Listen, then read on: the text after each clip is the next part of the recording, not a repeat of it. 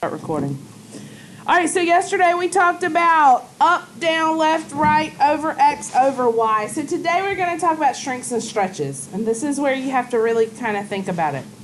We have vertical shrinks or stretches, and we have horizontal shrinks and stretches. Okay. A vertical stretch, if you think about, and it's easier if you think about an actual graph when you do this. The vertical axis is the y-axis, right? If I stretched that out, like if it was elastic and I stretched it out, what would happen to the graph? Think about, say, just a parabola. If I had this, just a plain old parent graph parabola, if I stretched out that vertical axis, what would happen to the parabola itself?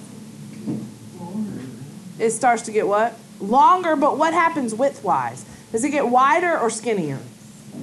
Skinnier, right? So a vertical stretch actually shrinks the graph in this way. Does that make sense to you? All right, so a vertical stretch is going to happen when A, and my A is going to be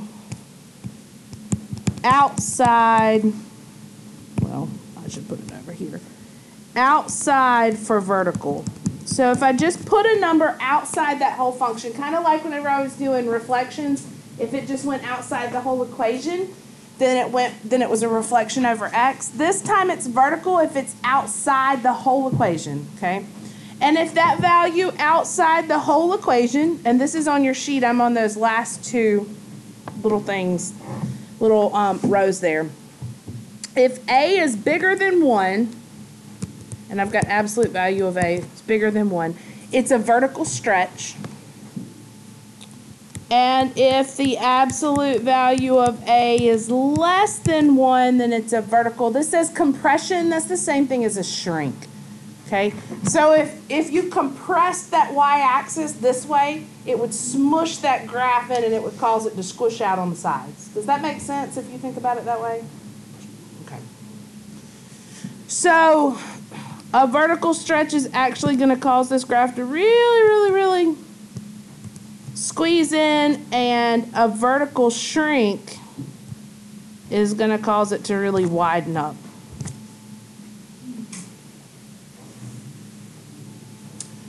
If I'm talking about a quadratic, which is what this is, an example of a vertical stretch might be f of x equals, I want bigger than 1, so maybe 2x squared.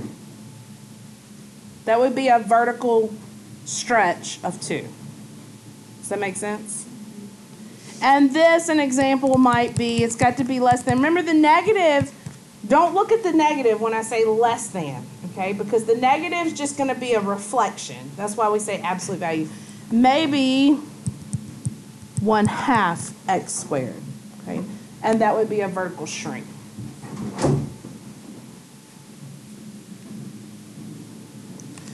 Horizontally, if I do it to A this time, instead of just in front of the whole function. So the x has a leading coefficient hooked to it, okay? Or a coefficient, I shouldn't say leading coefficient, a coefficient hooked to it. All right, so a stretch, and here I'm on that very bottom part of your cheat sheet here. A stretch,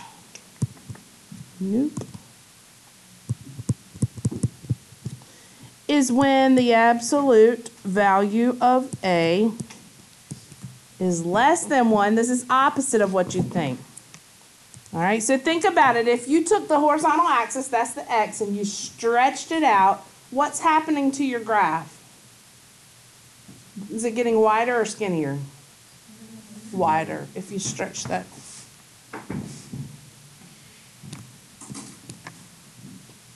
But A is less than 1. Again, it's because it's horizontal. Everything with x is opposite. Okay, and then a shrink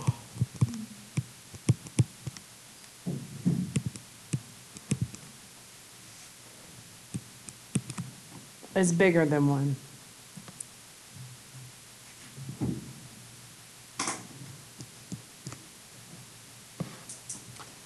This is going to look a little bit different, but if you remember the horizontal versus vertical shifts yesterday and how we had to hook it with X, it's the same concept. So a stretch might look like this. See how it's hooked with X instead of being in the front? You see the difference? And a shrink may look like this. Okay? Now,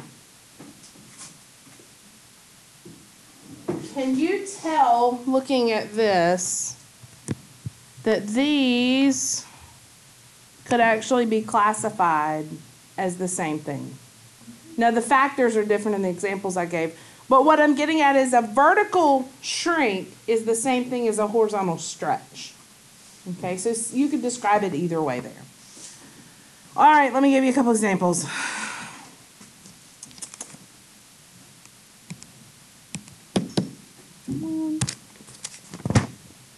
Y'all look dead.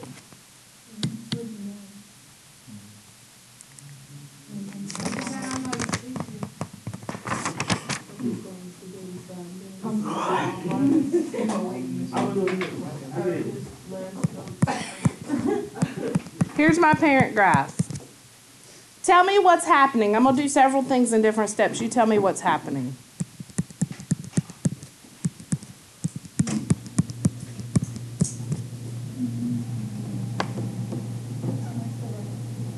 It went to the right twice. We all agree with that?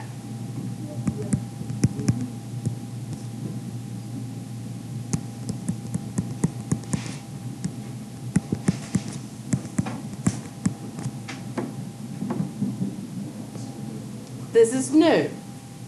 What's happened? Right twice and then what? First of all, is it vertical or horizontal? Is it in front of the whole thing or is it hooked just to the X? It's in front of the whole thing. If it's in front of the whole thing, which one is it? Next to the last line there, so it's vertical. That's exactly right. Vertical, is it a stretch or is it a shrink?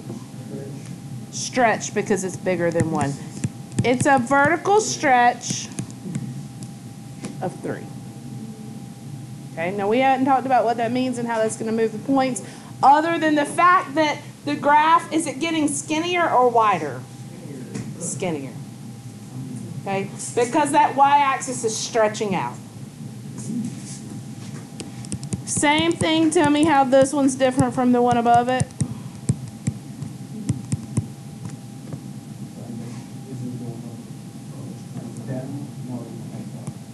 Up 5.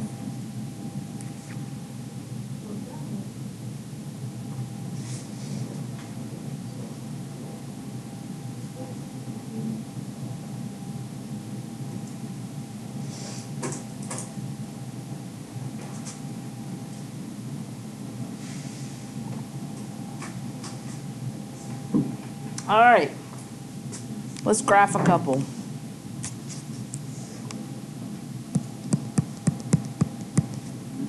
Let's do an absolute value.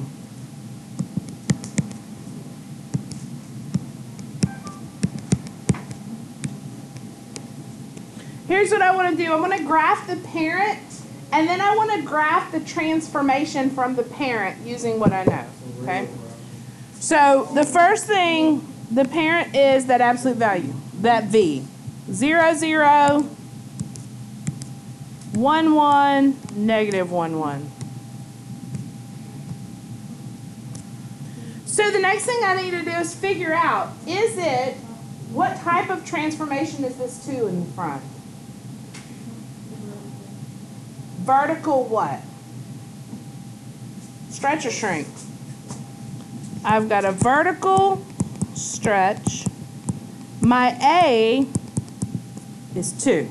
Do we all agree with that? Look on your chart. Vertical stretch when A is bigger than 1. You've got a little, on the far right, the change. This is going to be most convenient for your stretches and shrinks, okay? We take every point and it becomes, the x stays the same, but every single y gets multiplied by your a value. So every point is going to now become x and then 2y. Did y'all see that on your chart, on your little cheat sheet? Y'all got to talk to me, or I don't know if y'all know or not. You didn't get one, Alex? You looking kind of confused. Yeah, the little half sheet, little third sheet. Yeah. I just hadn't cut these down. It's just a whole sheet. All right, so 0, 0 stays 0, 0. Remember, it's not shifting any. It's just stretching or shrinking, right? All right, and if I've done this correctly, if it's a vertical shrink, my graph should shrink in, right? I mean, a vertical stretch. My graph should shrink in horizontally. All right, if this was 1, 1, and every point, my x stays the same, but my y doubles, what is my new point? 1, 2. Do we see that? 1, 1 now becomes 1, 2. Does that make sense? All right, what does negative 1, 1 become?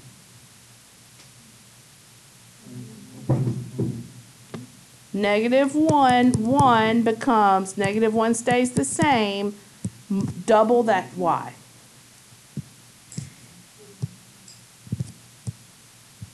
Does that look like a vertical stretch? Yes, because it is.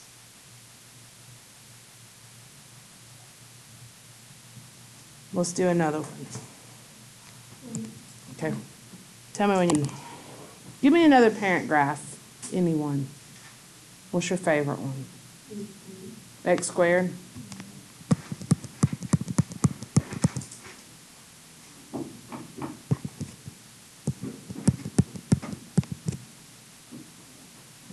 How is this different than the one we just did? It's on the inside, not the outside, right? It's a parabola, not the v, not the square root. I mean, not the absolute value. So let me do my parent. 0, 0, 1, 1, and negative 1, 1. Well,